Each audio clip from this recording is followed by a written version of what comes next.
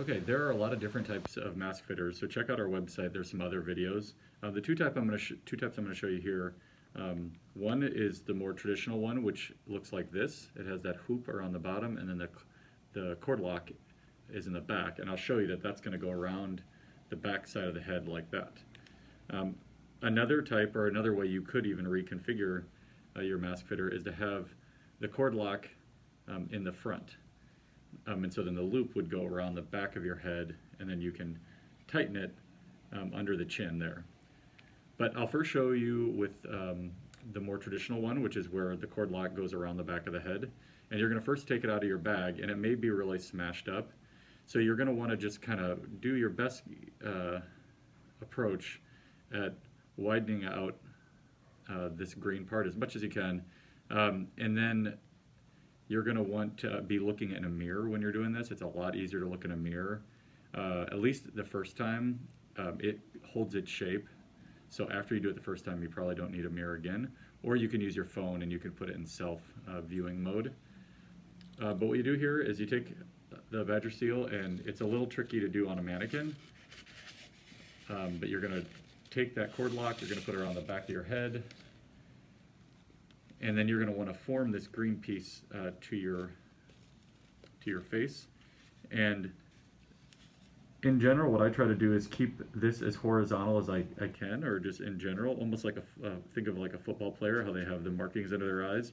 And then you're going to want to bend that edge so it goes straight down. And you're going to want to do the same thing on the other side, is bend that piece down.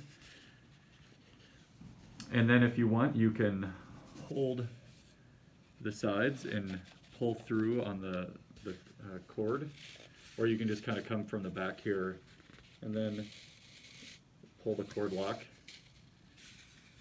But like I said, sometimes it helps to kind of provide more tension around the bottom to do it that way. One thing to note is you just kind of want it going around all edges of the mask. And then up back around the back of the head.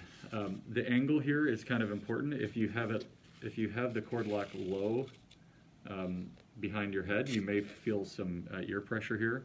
So it might be better and feel more comfortable to put it up on kind of the back of the head, or maybe not quite that high, but the higher seems to be comfortable for me. Once you find the tension that feels good, you actually don't need that much tension on this. If it feels like there's too much tension, it's probably because there is too much tension. But whenever you find that and it seems comfortable, you can actually tie a knot into this cord here, and then it will hold it in that position for next time, so you don't even really have to adjust it. You can just throw it on. So you can tie a knot, and then it will come, then it will be stuck at that position. As I mentioned before, when you take it off, you can kind of bring it from the back side, and then it holds its shape much easier, so you can just put it on next time, and it should go quickly. As I mentioned, there's this other type, and it's the one that has the loop around the top here, and the cord lock goes underneath the chin. So you do the same thing. You would bring this around the back of the head, and you would want to again form it around the bridge of your nose. You'd want to bend those corners down. The main difference here is that the cord lock is under the chin, and so you can pull on that cord lock, and it works pretty much the same way. Some people like it down this way. You could then tie a knot and cut any excess you have on there, so it'll come back to that position. It's also kind of nice because it's a little thing you can grab onto. That's about it.